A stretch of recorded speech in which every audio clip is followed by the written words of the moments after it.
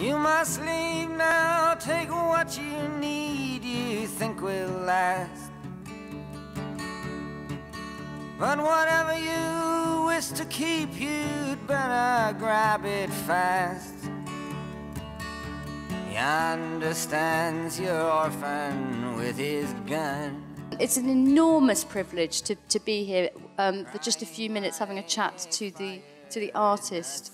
I realized that this is my path since I was 14, because I knew that I can do anything I want in painting.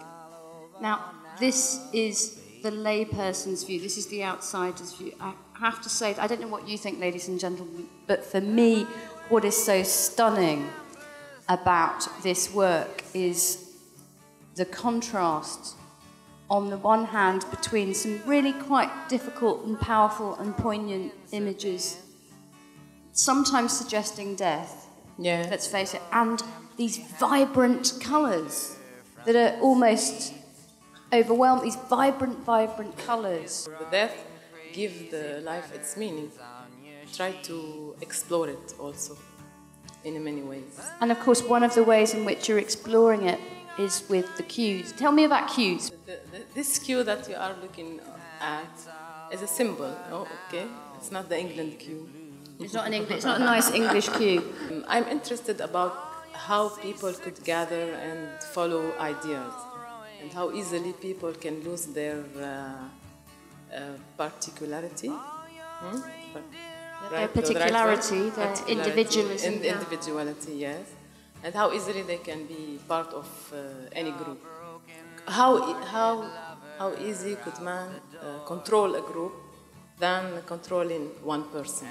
So the individuality it's very important. Did you hear that? How much easier it might be to control a group than to control an individual person. That's quite profound. That's what Forgive me, but I think that's quite profound. And forgive me also for asking about your feelings about your homeland, because you know, when I think of queues, I mean, as you say, some people think of nice English queues for groceries and buses. Don't we love buses? Bus queue. But actually, as a human rights campaigner, I often would think of the queue as a queue of displaced people, as a queue of refugees, and you are an artist living away from your homeland. Of course, it might be affecting, because it affects my life and my family life. So it's normally to affect my art. Well, I don't know about you, ladies and gentlemen, but I think that pain is being put to great effect. And as a mere recovering lawyer, scruffy human rights campaigner, I have been vindicated in a view that I've had for a long time, that it's art and culture that changes the world.